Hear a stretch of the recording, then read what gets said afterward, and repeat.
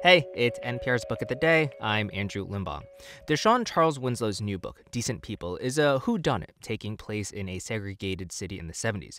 In the Kirkus review for it, they write that the book kind of elevates the genre because of, quote, the author's humane and sensitive perceptions towards his characters, even those who may not deserve such equanimity.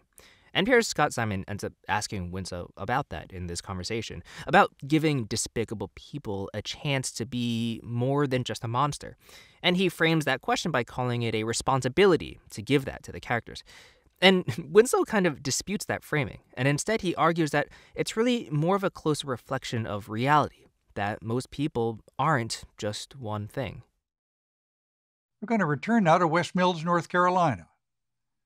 That's the setting of De'Shawn Charles Winslow's first novel, called In West Mills. It won a passel of awards. Now, it's 1976, and Dr. Marion Harmon, the only black physician in town, has been found shot to death alongside her brother, Laz, and her sister, Marva, in their home.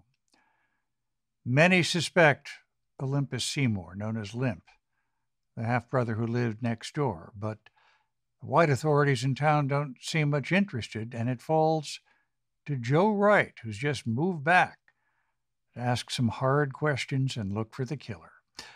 Decent People is the title of this new novel. De'Shawn Charles Winslow joins us now. Thanks so much for being with us. Thanks for having me. Joe has been in Harlem for decades and has become a fixture of life there. Yes. Working, living, having husbands. What brings her back to West Mills? Retirement is sort of the primary reason. She decides that she wants to move back south. It was where she grew up. Well, part of her childhood was there, and she was snatched away abruptly for reasons that she doesn't learn until the end of the novel. Yeah. When she goes to purchase a home, she reunites with Limp, and she decides that she's going to go back home and marry him. So that's what takes her back. And why does community suspicion fall on Limp in this murder? Because, well, he's their half-brother, but also there's a history of them never having gotten along or being close. And more immediately, he has really been angry with Marion. He asked her for a loan, and not only did she decline, she made fun of him needing the money and humiliated him. Yeah. And he was very vocal about that to some people in town. Well, tell us about West Mills. And of course, I have to ask, you grew up in Elizabeth City, North Carolina. Boy, you must get tired of being asked this, but is West Mills Elizabeth City? No, West Mills is based on a neighboring town called South Mills, North Carolina. And that is where my mother was born and raised.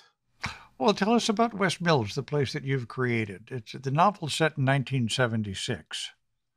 It's a small town, and everyone truly knows everyone. It doesn't mean everyone communicates, but people know who you are, who your family is, how long your family has been around. They can spot an outsider right away. They know people's cars and faces they've never seen before. And it is a segregated town. The canal, it's a color line. And people would largely stick to that rule. And what brings you back there for your novels?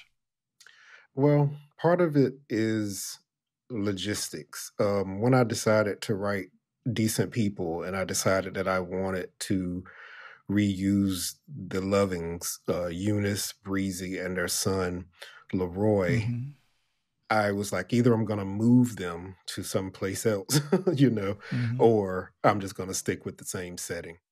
Yeah, Leroy was tugged on my heartstrings. I found myself very moved by him. Yeah.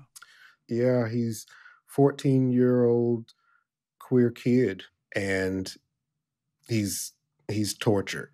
And, I don't know that he's tortured so much that his mother is, but he is a little bit of a pariah.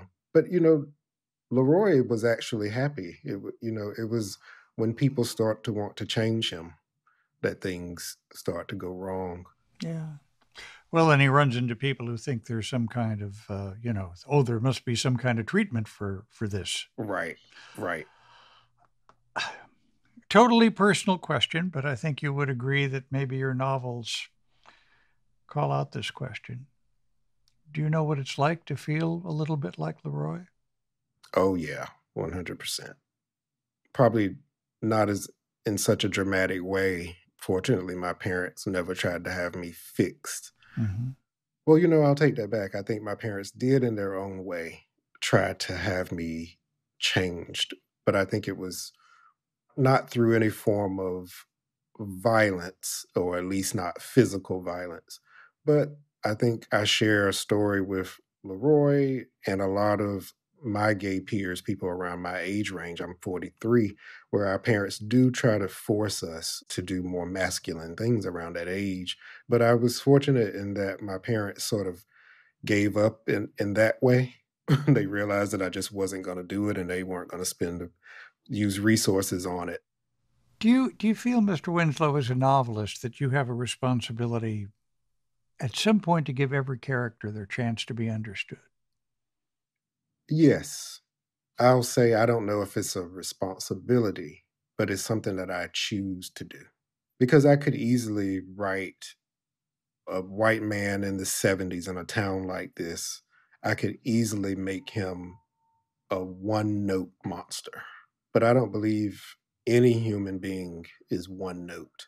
I don't know that it makes people all good, but I do think most human beings have something hidden away, that is kind. So I choose to try to show something good about every character, even if it's just one moment. De'Shawn Charles Winslow's new novel is Decent People. Thank you so much for being with us. Thank you for having me.